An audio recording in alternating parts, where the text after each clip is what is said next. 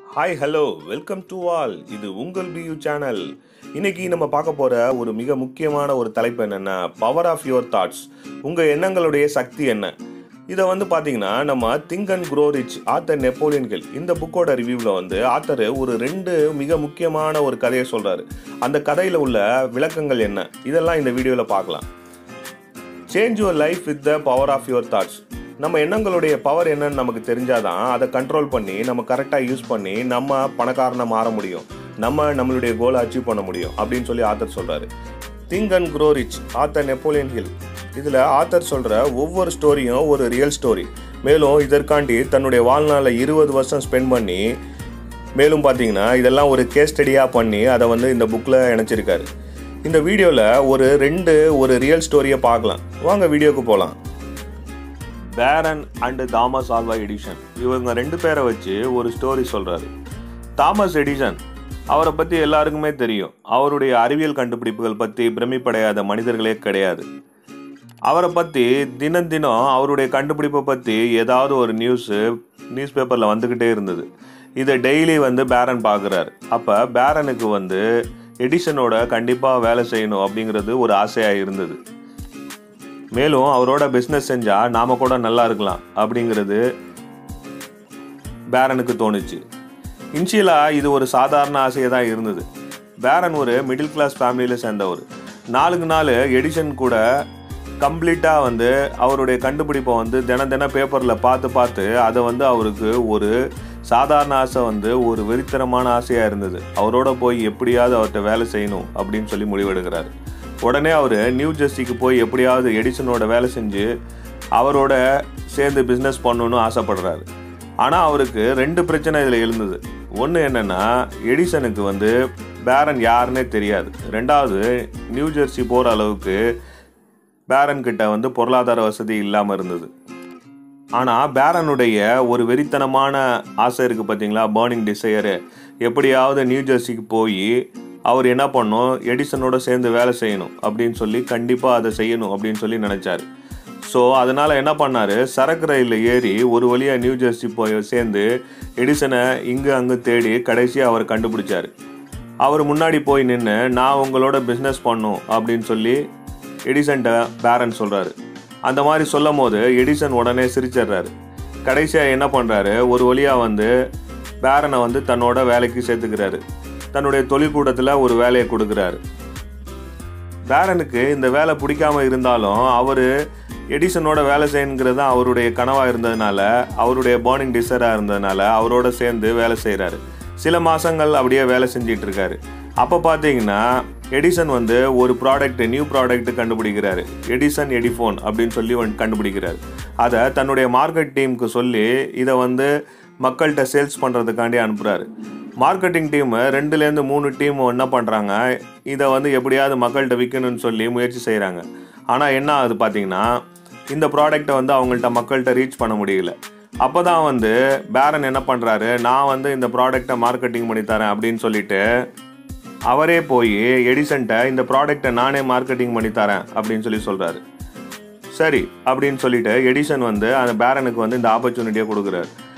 பேரனுக்கு எப்போதுமே எடிசனுடைய எல்லா கண்டுபிடிப்பு மேலே ஒரு அபரிதமான ஒரு இன்வால்மெண்ட் இருக்கும்.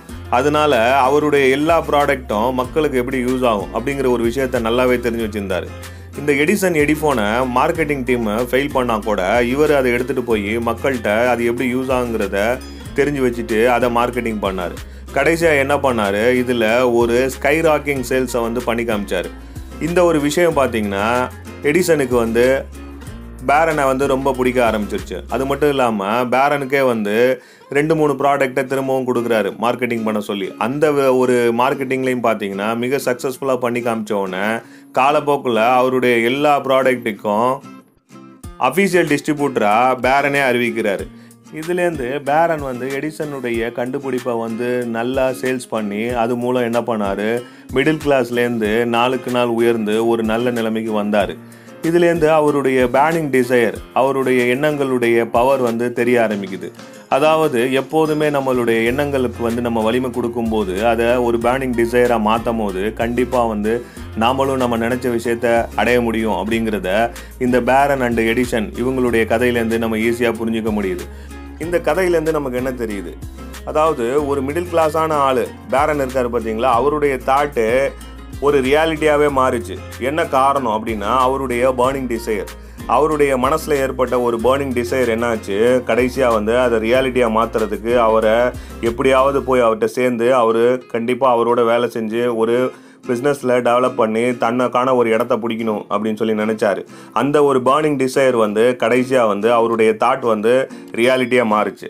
ஐன்ஸ்டீன் பேரன் கதையில் தெரிஞ்சுக்கிற ஒரு முக்கியமான ஒரு 6 பாயிண்ட் என்னென்னா, பாயிண்ட் நம்பர் 1, ஆசை வரும்போது லைட்டாக தான் வரும், ஓவர் த டைம் தான் அது ஒரு இன்டென்சிஃபை ஆகும், டெஃபினட்டாக மாறும்.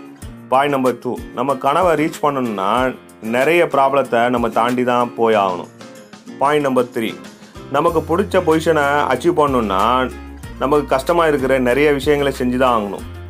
அந்த டயத்தில் இது கஷ்டமாக இருக்குது, என்னால் அச்சீவ் பண்ண முடியுமா அப்படிங்கிறது தெரியல அப்படின்னு சொல்லி நம்ம திங்க் பண்ணக்கூடாது. Point number 4, most of the time நம்ம எதிர்பார்க்குற ஆப்பர்ச்சுனிட்டி நம்ம எதிர்பார்க்காத டைரக்ஷனில் தான் வரும். அப்படி வர ஆப்பர்ச்சுனிட்டியை நம்ம ரெகனைஸ் பண்ண தெரியணும். பாயிண்ட் நம்பர் 5, நீங்கள் ஒர்க் பண்ணும்போது சுச்சுவேஷனு ஆப்போசிட்டாக இருந்தால் கூட கண்டிப்பாக உங்கள் ட்ரீமை அச்சீவ் பண்ண முடியும்னு நம்பிக்கை நமக்குள்ளே இருக்கணும். கடைசியாக பாயிண்ட் நம்பர் 6, ஃபைனலி உங்கள் பேர்னிங் டிசைரை கண்டுபிடிச்சி என்ன நடந்தாலும் அதை நோக்கி ஒர்க் பண்ணிக்கிட்டே இருக்கணும். இதுதான் ஒரு முக்கியமான ஒரு பாயிண்ட். உங்கள் பேர்னிங் டிசைரு கண்டுபிடிச்சி அதை நோக்கி பயணம் செய்யும்போது நம்ம கண்டிப்பாக நம்மளுடைய லட்சியத்தை அடையவே முடியும். லட்சியத்தை கண்டிப்பாக அதை நம்ம அச்சீவ் பண்ணுறதுக்கு 100% வாய்ப்புகள் இருக்குது. இதுதான் இந்த கதையில் நம்ம தெரிஞ்சிக்கக்கூடிய மிக முக்கியமான விஷயங்கள். 3 feet from gold. இந்த ரியல் ஸ்டோரியில் என்ன சொல்கிறாங்க, அதாவது கலிஃபோர்னியாவில் கோல்ட் ரஷ் அப்படின்னு ஒரு விஷயம் இருந்தது. அதாவது 1849 வருஷம் கேங்காக என்ன பண்ணுவாங்க, தங்க சுரங்கம் வெட்டி அது மூலம் பணக்கார ஆகிறது அப்படின்னு சொல்லி நிறைய பேர் அதே மாதிரி இருந்து சுற்றிட்டு இருந்தாங்க. இப்போ பார்த்தீங்கன்னா அதில் ஒரு குரூப் ஆஃப் பீப்புள் கலிஃபோர்னியா பக்கத்தில் சர்ச் பண்ணிட்டு இருந்தாங்க. கடந்த 2 மாதமாக ரொம்ப கஷ்டப்பட்டு தேடி ஒரு வழியாக தங்கம் எடுக்கிற இடத்த கண்டுபிடிச்சாங்க. அதை தோண்டிட்டு இருக்கும் போது அவங்க தங்கம் இருக்கிற தாது பொருள் அவங்களுக்கு கிடைக்குது. அதை கண்டுபிடிச்சி அதை வந்து என்ன பண்ணுறாங்க, ரிசர்ச்சுக்கு அனுப்புகிறாங்க. அப்போ அந்த ரிசர்ச்சில் என்ன சொல்கிறாங்க, அந்த குவாலிட்டியான தங்கம் இருக்குது பார்த்தீங்களா, அந்த குவாலிட்டி வந்து இருக்கிறதுல ரொம்ப விலை உயர்ந்த தங்கம். மேலும் பார்த்தீங்கன்னா இதில் வந்து ஒரு மிகப்பெரிய உலக பணக்காரனாகிற அளவுக்கு வந்து தங்கம் இருக்குது அப்படின்னு சொல்லி அந்த ரிசர்ச்சில் சொல்கிறாங்க. உடனே என்ன பண்ணுறாங்க, அந்த கேங்கில் இருக்கிறவங்க அவங்க கையில் இருந்த பணம் காசு மேலும் அவங்கள்ட்ட இருந்த பொருளெல்லாம் விற்று அந்த சுரங்கம் வெட்டுறதுக்கான மிஷின்ஸ் எல்லாம் ரெடி பண்ணுறாங்க. ரெடி பண்ணிவிட்டு கடைசியாக ஒரு வழியாக என்ன பண்ணுறாங்க, அவங்க ஒரு இடத்துல வந்து குழி நோண்டி ட்ரில் பண்ணி அவங்க வந்து ரொம்ப நேரமாக தங்கம் இருக்கான்னு தேடுறாங்க. ஆனால் பார்த்தீங்கன்னா அவங்க நேரமோ என்னமோ அவங்க நோண்டின இடத்துல தங்கமே கிடைக்கல.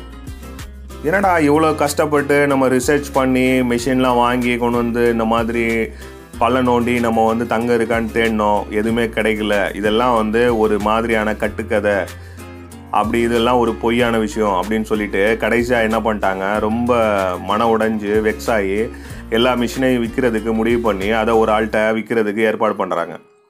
அவர் வந்து கேட்குறாரு, எதுக்காண்டி நீங்கள் இதை தோண்டிங்க, என்ன காரணம், என்ன ரீசன் அப்படின்னு சொல்லிட்டு எல்லா டீட்டெயிலையும் தெரிஞ்சுக்கிட்டு கடைசியாக வந்து அவங்க என்ன பண்ணுறாங்க, எவ்வளோ விலை கிடைக்குதோ அந்த விலைக்கு வந்து அவங்க கையில் விற்றுட்டு போயிடுறாங்க. இந்த புதுசாக இந்த இடத்த வாங்கினவர் இருக்கார் பார்த்தீங்களா, அவர் ஒரு மைனிங் இன்ஜினியர்கிட்ட போய் கன்சல்ட் பண்ணுறாரு.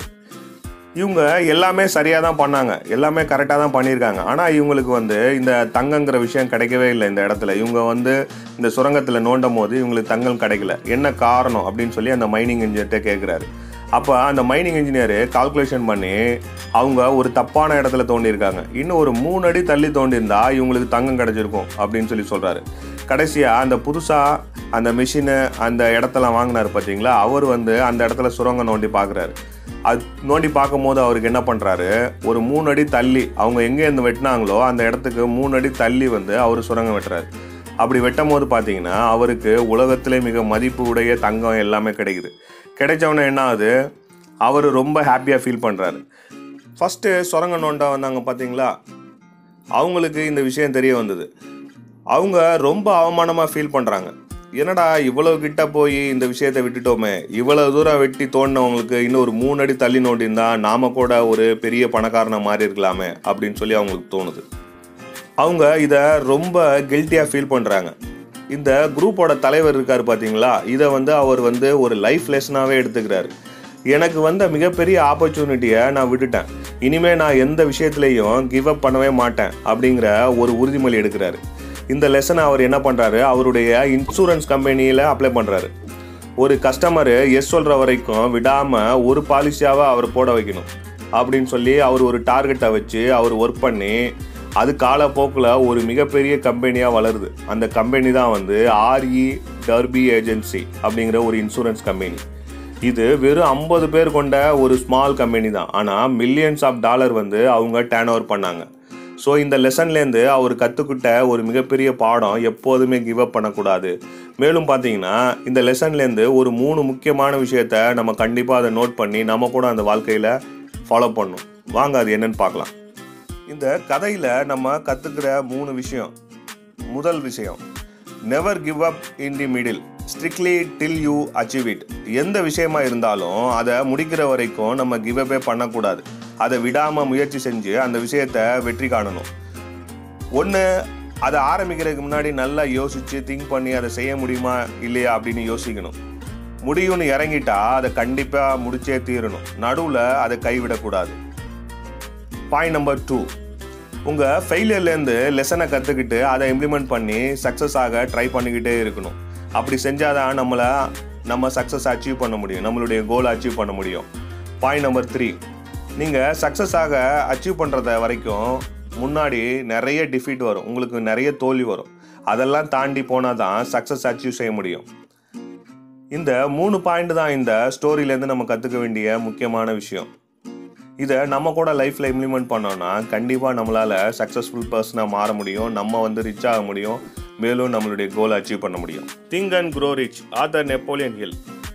இந்த புக்கில் பவர் ஆஃப் யுவர் தாட்ஸ் அப்படிங்கிற ஒரு சாப்டரில் 2 ரியல் ஸ்டோரியை எக்ஸ்பிளைன் பண்ணி அது மூலம் நம்ம வாழ்க்கைக்கு விடாமுயற்சி, அதாவது எப்போதுமே ஒரு விஷயத்தை எடுத்தோம்னா அதை கடைசியில் வெற்றி பெற வரையும் அந்த விஷயத்தை செஞ்சு முடிக்கணும். அது மட்டும் இல்லாமல் நம்ம எண்ணங்களுடைய சக்தி என்ன அப்படிங்கிறத மிக தெளிவாக எக்ஸ்பிளைன் பண்ணியிருந்தார். இது போன்ற பல கதைகளை ஆத்தர் இந்த புக்கில் ரியல் ஸ்டோரியை எக்ஸ்பிளைன் பண்ணியிருக்காரு. இந்த புக்கை நீங்களும் ஒரு முறை வாங்கி படித்து அது மூலம் நீங்களும் வாழ்க்கையில் வெற்றி பெறணும், நீங்களும் ஒரு வெற்றியாளராக மாறணும், மேலும் ஒரு பணக்காரனாக மாறணும் அப்படிங்கிறது தான் இந்த வீடியோவுடைய முக்கியமான ஒரு குறிக்கோள். இந்த புக்கோட ரிவ்யூ உங்களுக்கு ரொம்ப பிடிச்சிருக்குன்னு நான் நினைக்கிறேன். மேலும் இது போன்ற வீடியோக்களை நீங்கள் பார்க்கணுன்னா என்னுடைய சேனலை நீங்கள் சப்ஸ்கிரைப் பண்ணி பார்க்கலாம். இது உங்கள் BU channel, believe your self. Thank you for வாட்சிங். மறக்காமல் சப்ஸ்கிரைப் பண்ணுங்கள்.